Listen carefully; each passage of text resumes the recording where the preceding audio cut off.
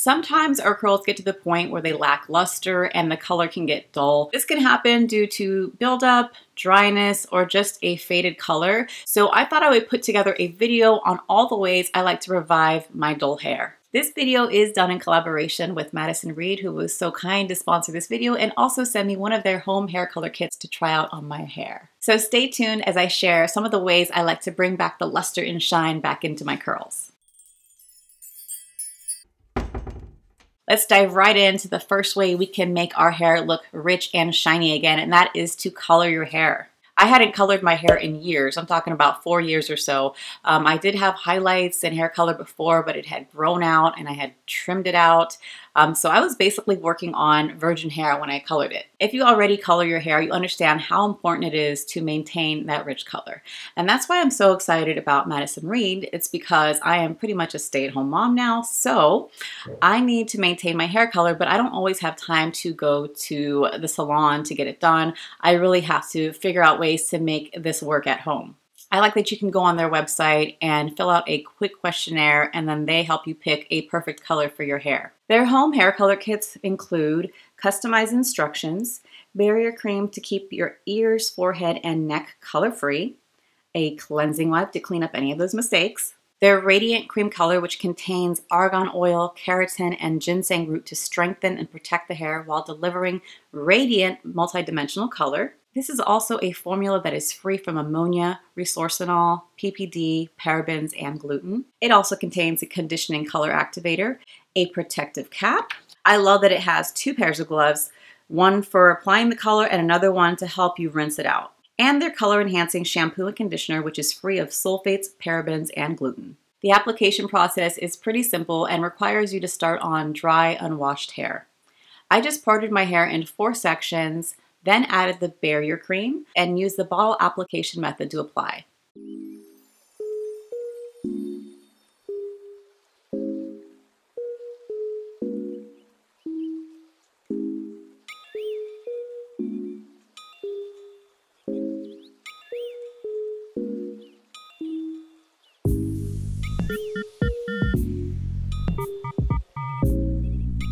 After I'm done applying, I put on the shower cap and leave it on for 35 minutes. Then I rinse well, shampoo and condition, and style my hair. You can see a major improvement on how rich my hair color is. Yeah, I'm really digging it. I feel like my hair just looks healthier, it's springier, there's a lot more shine to it. I feel like a new woman. I like it. Another reason your hair might be looking dull is because of product buildup. As someone with curly hair, I understand how important it is not to wash your hair every single day. That would be so extremely drying, so I only wash my hair twice per week, but I'm always refreshing it throughout the week with more products and water, so that does cause a lot of buildup. So one way I can remove the excess buildup is by doing an apple cider vinegar rinse. To make it, you just mix about a 1/4 cup of apple cider vinegar and about a 1/2 or 3/4 cup of water.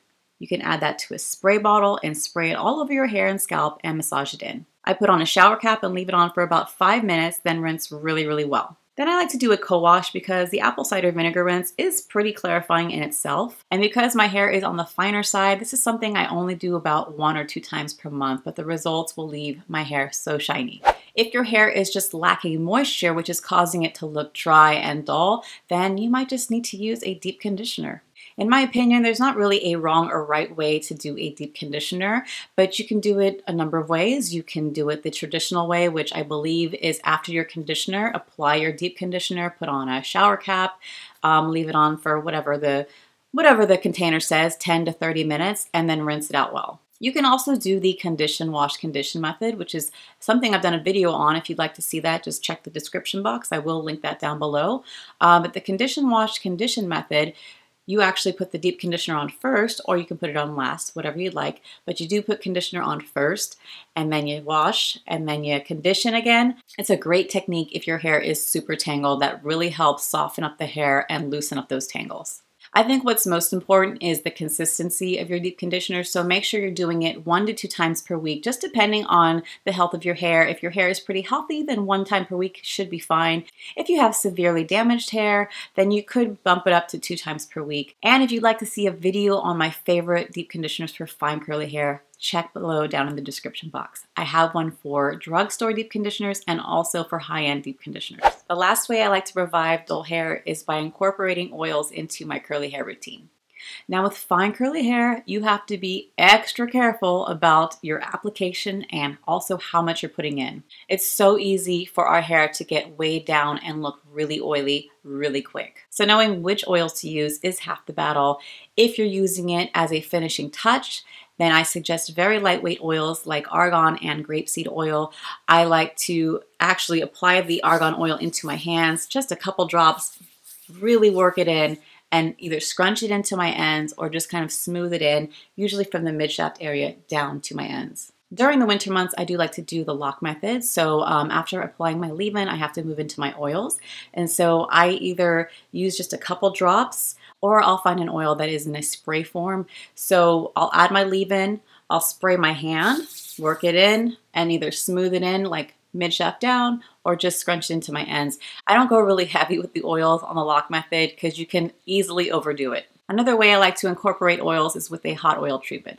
This is another treatment that you have to use with caution on finer textures. So traditionally you're doing, I think, a hot oil treatment after you shampoo and before conditioner. For finer textures, I have my own way to do it, and it's before you wash. This really ensures that I keep the shine from the hot oil treatment without it being weighed down. And that completes my video on the 4 ways I revive dull curly hair. I'd love to get your feedback. What are some of the ways you like to bring the shine and rich color back into your hair? Let me know down below, and also let me know, what do you think of my hair color? I love it. I needed a little self-care, and this did the job. If you want to see more hair color videos on how to care for it, please let me know. Now is the time. I've just colored my hair and I haven't done this in a long time, so there should be more videos to come, but just give me some suggestions on what you want to see. Thank you all so much for watching. Don't forget to like, comment, share, and subscribe, and I'll see you on the next one.